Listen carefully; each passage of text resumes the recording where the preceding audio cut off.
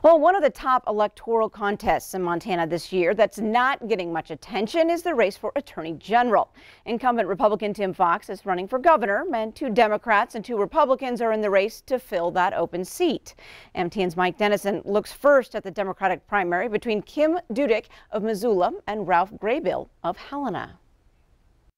Attorney Kim Dudick of Missoula has been a state legislator since 2013 and has passed more than 24 bills on issues like human trafficking, bullying in school, and fighting child abuse. She says that background is one thing that makes her a good choice for Attorney General. I've been out there on the front lines doing this work, earning the respect that I have in the field, in the legislature, for what we've been able to get done. Her opponent in the Democratic primary is 31-year-old Ralph Graybill, who is chief counsel to Governor Steve Bullock.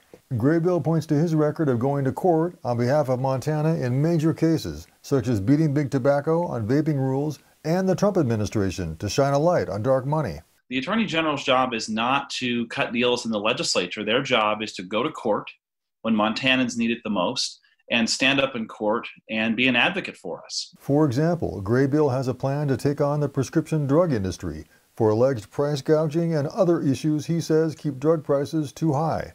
The practices that we talk about in the plan, like illegal price fixing, like pay-to-delay schemes, which take billions of dollars from us and give them to prescription drug companies, those are illegal now.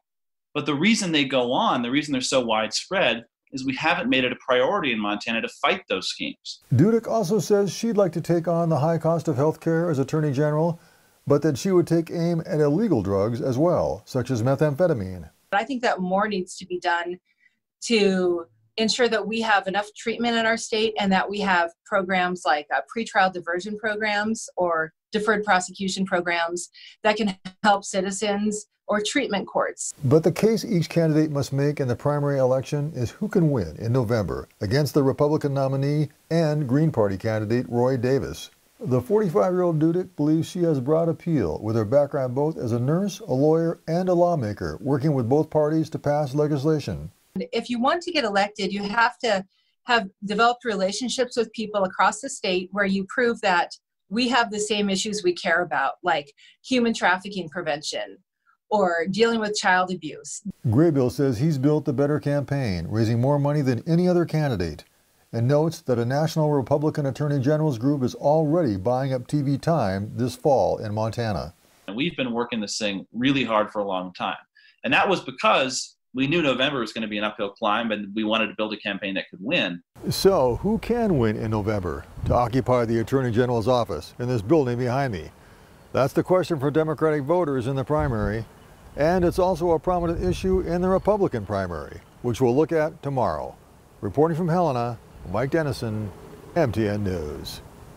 Thanks so much, Mike. Well, ballots will be mailed to all registered voters on May 8th, a week from this Friday.